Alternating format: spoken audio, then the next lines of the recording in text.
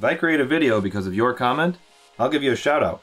So be sure to let me know in the comments what you'd like to see. Today's video is going to be covering how to hook up a button in a circuit so that you can use it in your program.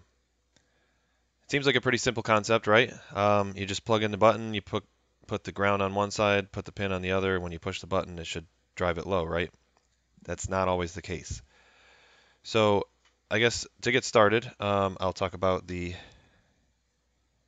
button itself. So if you look at the bottom of the button here, you'll see that there are two lines running in the video. It looks vertical. So what that's showing you is that these two pins here are connected to each other, and these two pins here are connected to each other. So they're basically the same exact thing. So what you want is you want to hook up your connections from here to here. That way you're bridging the button gap.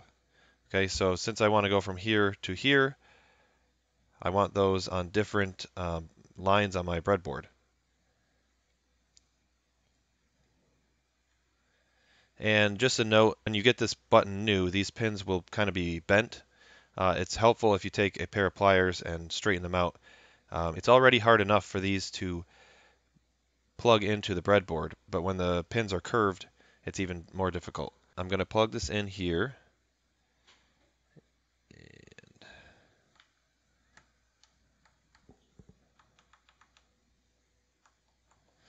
Okay, and what I have here is two buttons. Okay, so what I was talking about as far as it not being as simple as just hooking up one side of the button and the other side of the button is that you have what's called a TriState Logic.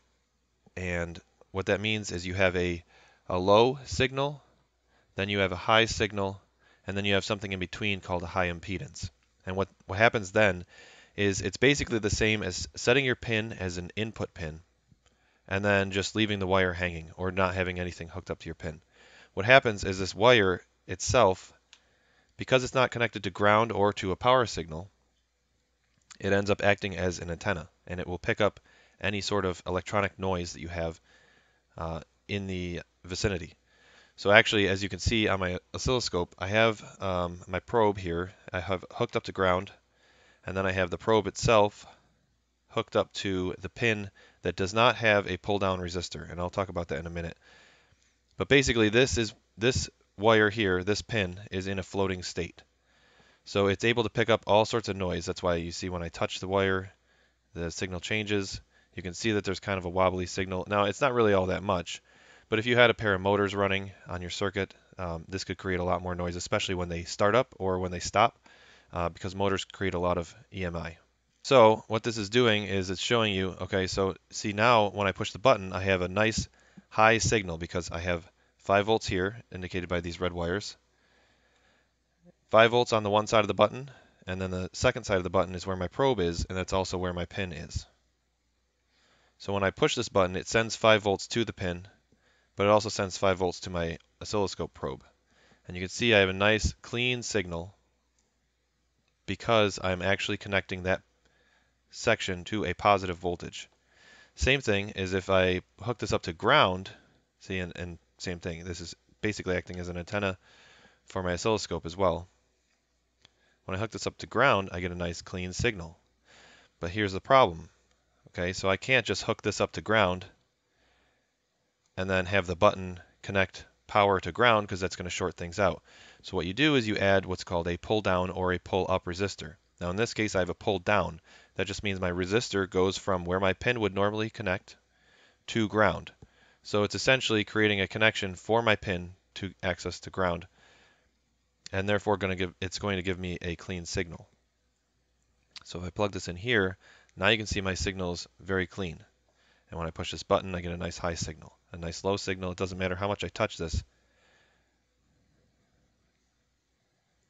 It's still a pretty clean signal. Now if I go over here and I actually touch the wire itself, I get all sorts of interference. So you can see how having a floating pin can be a bad thing. Okay, now like I said, there's pull down and pull up. In this case, it's a pull down, which means that I have 5 volts or high power on one side, and this resistor is going to ground. So what's going to happen is it's going to pull my pin down to ground. So I'm going to get a low signal until I get some sort of other signal coming from some other source. I can just as easily, I'm going to unplug this for this case. I could just as easily make this a pull-up resistor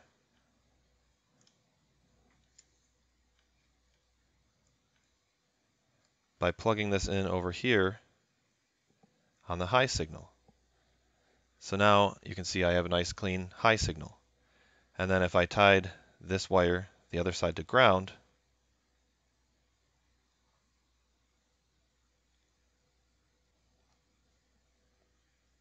then I'll get a low signal. But it's still clean. So this is just the reverse. So here I have a pull-up resistor. The first case I had a pull-down resistor. It's really just up to the user. Sometimes it depends on what you're doing. If you're getting some sort of signal, you might want a high or low. But it's really up to you to decide whether you want to pull down or pull up. Now the other thing is, and I'll get into this in my other video, which is going to talk about how to program the button, there is the option of having an input pull-up, which is a pull-up resistor that's built into the microcontroller itself.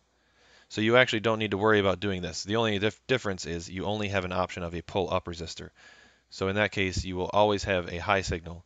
So that's all I wanted to cover. I just wanted a short video to cover how to hook up a button in case you weren't aware. I'll get into another video where I'll tell how to program a button. I didn't want to put the two together so that you'd have to watch the two parts. This way you can just choose which one you want to see. So I hope you enjoyed. Don't forget to hit that like button, and I'll see you in the next video. Hey everyone, thanks for watching. If you like this video and you want to see more like it, give me a thumbs up. And don't forget to subscribe.